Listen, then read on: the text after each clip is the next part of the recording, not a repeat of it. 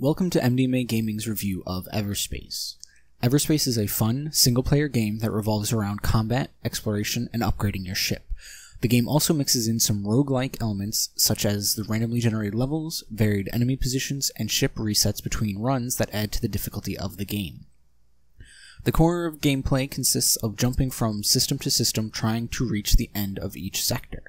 Along the way, the player can choose what they want to do, the only requirement for each system being sufficient fuel to jump to the next. The combat in the game is both challenging and rewarding. The variations between weapon systems and enemies in combat forces the player to pick their fights carefully and use every advantage they can to win the day.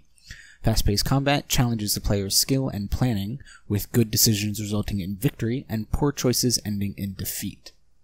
Similar to FTL, individual encounters can be easy or extremely difficult, with the easy fights draining resources that add to the challenge of more difficult fights later on.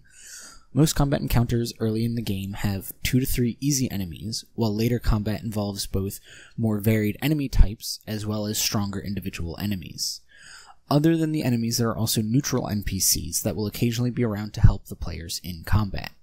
The later sectors include such things as boss fights that are especially challenging to the player. Combat in Everspace utilizes 3-dimensional ship movement and objects in space, providing depth to fights. On top of piloting, there are a number of different weapon systems that the player can select from depending on the situation. Each offers different benefits to the player, allowing more choice to suit each player's preference. All of this comes together to provide unique fights that change from run to run.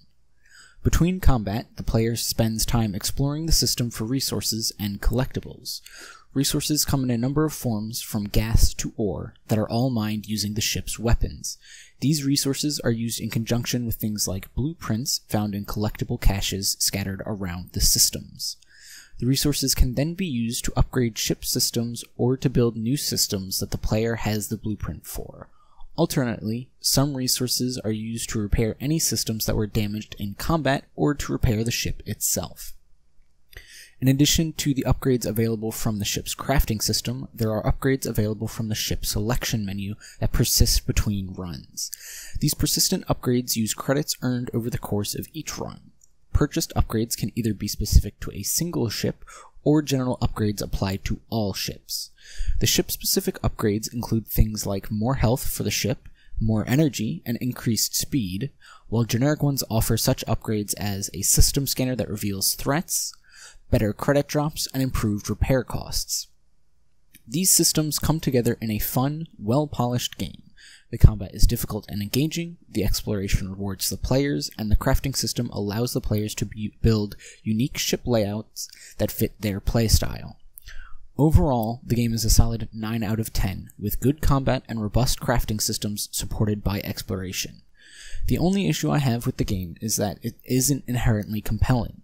There is a story narrated by the protagonist, told in brief cutscenes, that provides an overarching narrative to the game. Additionally, the shipboard AI engages in humorous conversation with the pilot, adding to the enjoyable tone of the game. Despite these factors, the game may fail to compel some players to finish it. Fans of games such as FTL and Spelunky will enjoy the game, while others may not be interested in the repetitive nature of the game. As always, thank you for watching MDMA Gaming. If you enjoyed the video, like and share it.